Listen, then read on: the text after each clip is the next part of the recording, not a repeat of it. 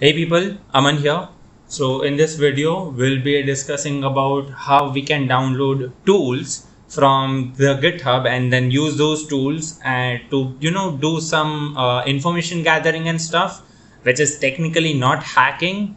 But since you guys have been asking me about how to gather resources and tools and all that stuff, so I just thought let's make this video.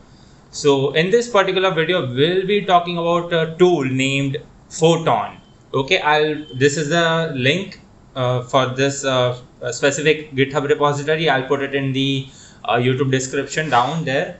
And it just is a basic web crawler. Now what do I mean by web crawler? It basically goes on a website and it gets all the information there is. It will make more sense if I just run the program. So I'll just get the link from here. Then we'll go back to desktop. We'll open up our GitHub folder and we'll open a terminal here.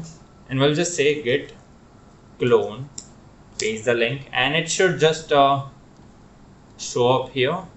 Yeah, here it is. So it did work. Let's go inside the Photon and just open up the folder here too. Now, before we start running the script, there are a few things we need to know. So first of all is we need to do a pip3 install. Now, if you are on Windows, it just works the same way. You just say pip3 install -r requirements.txt. You don't need to add sudo in the Windows thing, but if you are on Linux, do that. You already know what sudo does, so that's fine. Now I already have the install dependencies and all that stuff, so I don't think it will do anything. I hope so. And yeah, all the requirements are already met, and yeah, okay, that works. So now we'll just run this Python file. We'll just say python3 photon.py and we'll click enter.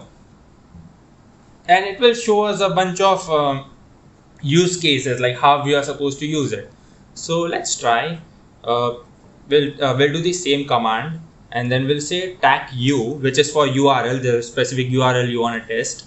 And now let's think of a website which we should do the test on.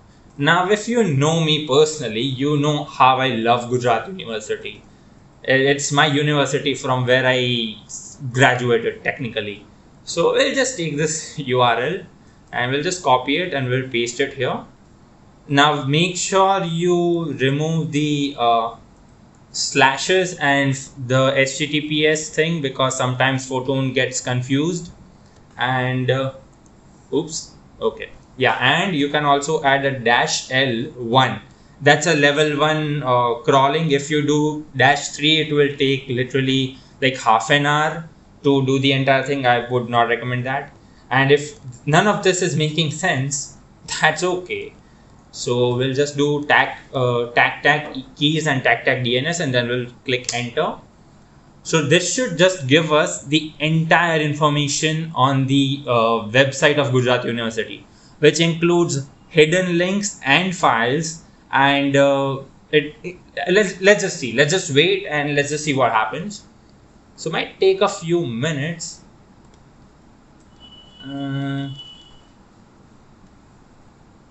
And it's getting the files and the DNS map. Okay, it seems to be working. So yeah, it took like around 20 seconds for me. It depends upon your internet speed too, but yeah, usually it doesn't take more than that. So now we'll come here into the GitHub, and there is a new folder named www.gujaratuniversity.ac.in, and here it is. Here is the DNS map and these are the files. Let's just check them one by one. So let's see the external.txt file. Let's open it. And these are the links on the entire internet which point back to Gujarat University. So for example, let's say you were on this website, gusec.edu.in. Now, if you are on this website, there has to be guaranteed one link which goes back to gujaratuniversity.ac.in. These are the external sites. So also, obviously, if you are on twitter.com/Gujarat University, and if you are on Twitter and if you are on this page, you will find at least one link which corresponds back to this website. So these are all the external links which point to this website. I mean, it's kind of helpful. You can see the Gujarat University has a Twitter account named twitter.com/gujuni1949. So that's cool. Let's see files.txt. Now this is usually the fun part. So it just basically has files which are on the website but which you cannot see normally. So let's just see this data PDF thing. We'll just copy this, and how usually it works is you just open the Gujarat University website, you just paste it. So it's gujaratuniversity.ac.in, whatever website, it could be google.com, facebook.com, doesn't matter, /data/pdf/ whatever. We'll just click enter, and okay, it's missing, so that's okay. We'll try the file thing, maybe hopefully that works. Once again, I'm doing this for the first time while on the tutorial, so I have no idea if it works. We'll just paste it, we'll click enter, and okay, for some reason it's not working, and that's completely fine. Sometimes the files the Photon brings back, sometimes they can be just glitchy, or sometimes they don't work. So in this case, the September tentative dates exam PDF, which if you are a student of Gujarat University, you know about. So it brought back us a PDF and you didn't have to search the entire website for it. So that's cool. Let's go on to the other stuff. There is intel.txt. Now these are the links on the Gujarat University website which point to other social stuff. So for example, it points to the Gujarat University's YouTube channel, or the Instagram page, or the Facebook page, and so on and so forth. So here you can see it apparently has two Gujarat University accounts on the YouTube for some reason, and also on the Instagram there is one normal Gujarat University, and then there's the other one which is it could be an ad. It says campaign loading, that's why. Let's check on further. There is internal.txt. Oh, this is a good stuff. So these are the pages which are hidden from the normal view. Let's just try, I don't know, let's try this. It seems interesting. Once again, this is not illegal, so chill out. It's just we are finding out stuff what's on the internet. Oh, it doesn't work, of course. When has Gujarat University's website ever worked? We could check for the courses. I mean, you could pick your own college website. You don't have to do a university. I have a friend. He did that for his Marwadi college thing, and he found like tons and tons of great detail and internal files. You can do that too. So this is the scripts.txt. It just basically has JavaScripts, like when you submit a form and when you download something, these are the scripts that are supposed to run. Once again, it's technical stuff. You don't need to know that. But now the interesting stuff comes in. See this PNG file? That was generated because we did the tag DNS option. Let's open it. And here, hopefully if it opens, in a second you will be able to see the web servers that are used. Now obviously it's too tiny to see right now.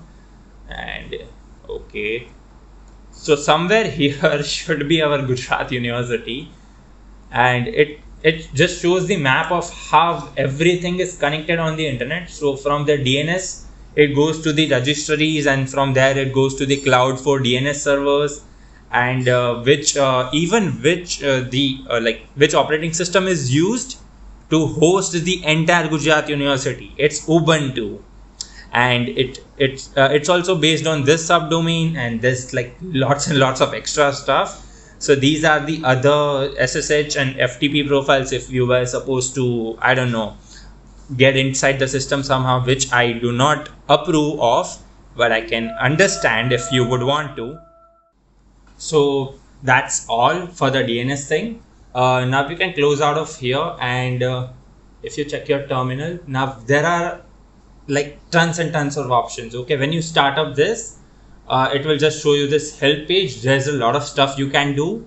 You can run like lots and lots of threads. You can also add levels to crawl. Once again, the more levels you add, so here it showed that it only did level 1 search. If you were to do a level 2 search, you could even potentially find more and more links which are hidden from the normal stuff. But on the Gujarat University website, I did the level 2 search once and it took around like half an hour because there are more than 76 links.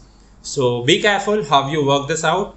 Once again, you don't have to do this on Gujarat University. You can do it on your own college website. You can do it on even facebook.com or google.com, doesn't matter. So try this out and let me know how it goes. Any questions, comments, concerns, you can let me know in the comments, and subscribe to the channel would be massively appreciated if you like this video. So thank you and good day.